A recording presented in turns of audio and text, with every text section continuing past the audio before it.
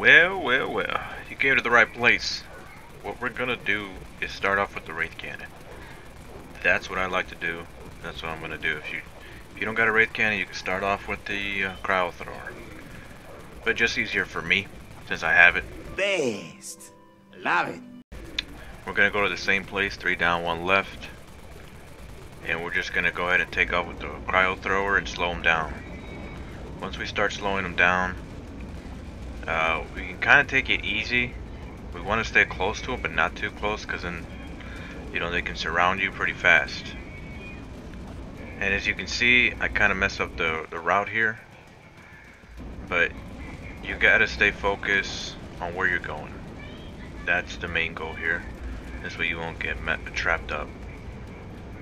So all we're gonna do is just the same thing over and over, going in a circle.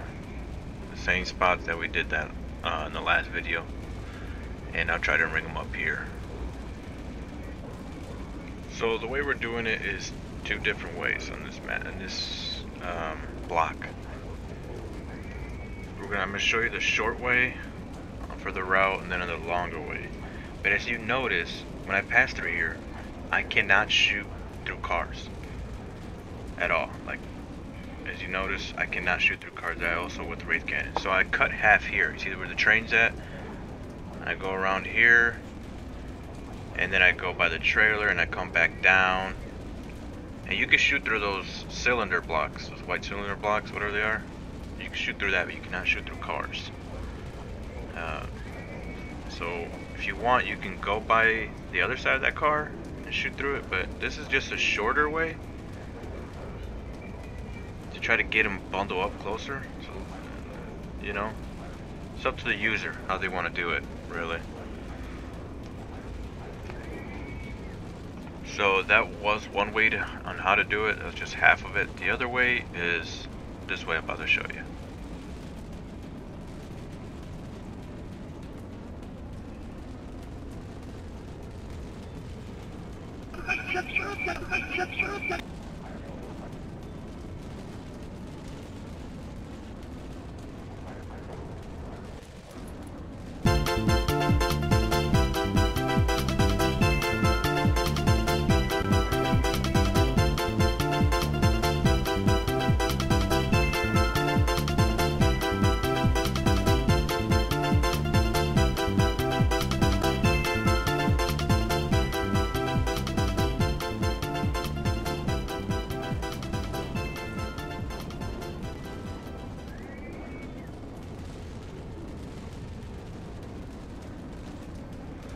Well.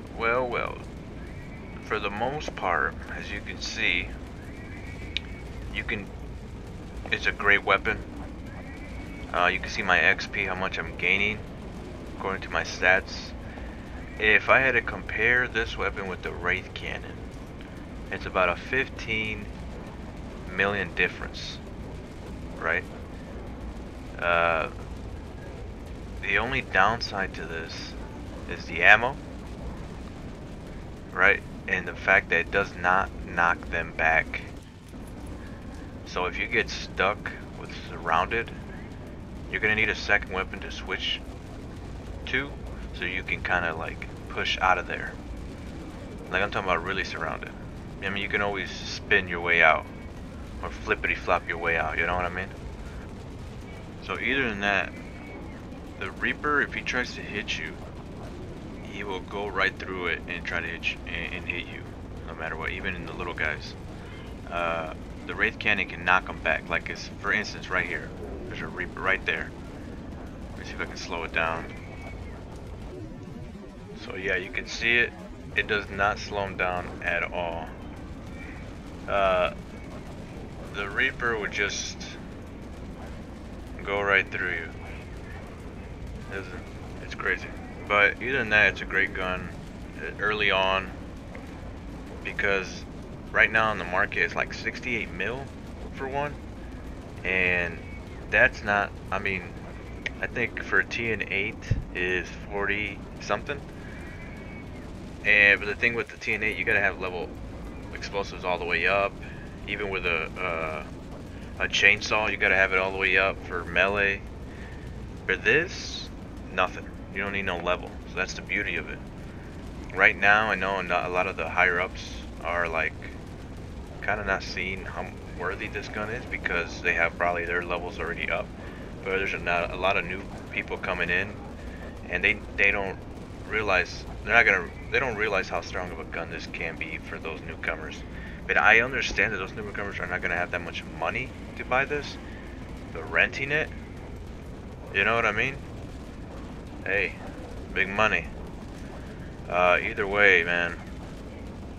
So get your hands on one early on if you need it and something to grind with, have more fun with, you know. So while it's out, for now I'm just gonna let it roll.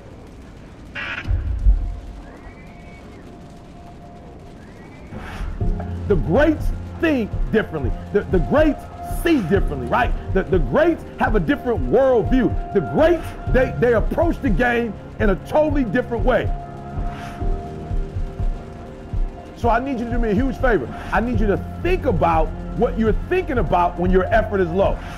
Because if you can get this, you can get any success you want in life. You can have anything you want in life if you can get this.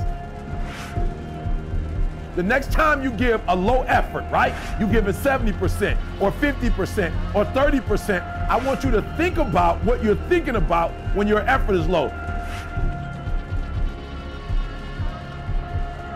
If your effort is low, you're probably not thinking about the opportunity, you're probably thinking about the obligation.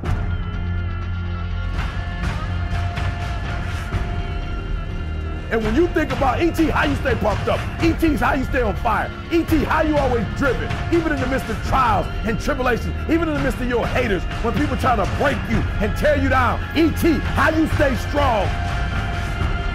I keep thinking about the opportunity. Every single day, I'm thinking about the opportunity, and I'm not looking at this thing as an obligation. I'm not looking at this thing as something that I have to do, whether I'm forced to do, right? Something that somebody's making me do. Every time I wake up, I'm thinking, I'm alive, baby. This is the day. This is an opportunity. If you want what you've never had before, if you want to do what you've never done before, if you want to be what you've never been before, change your mentality. And I want you to see that effort goes up when you look at it as, I got an opportunity of a lifetime. But you should be excited about the fact that you have an opportunity.